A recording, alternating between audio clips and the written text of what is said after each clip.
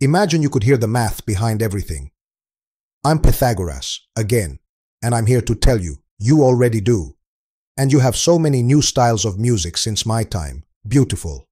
Every note, every harmony, every chord is mathematics singing.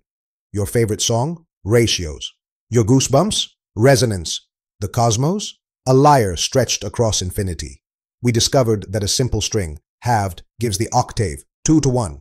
Add 3 to 2 and 4 to 3 and you get the perfect fifth and fourth. That isn't culture.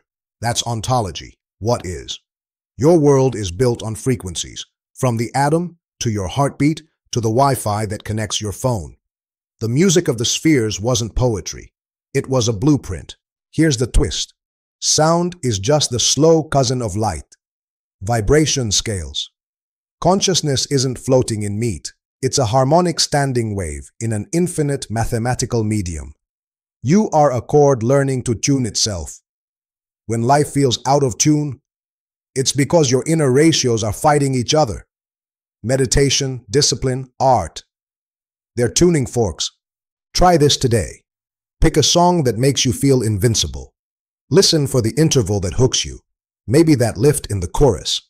That's a ratio your soul recognizes. Ask, where does that ratio live elsewhere? In your routine? Your friendships? Your work? Now tune the rest to match. The universe isn't made of stuff. It's made of scales. If you want to change your life, don't push harder, tune better. If this resonated, subscribe to this channel, a most excellent adventure. We'll keep tuning reality together.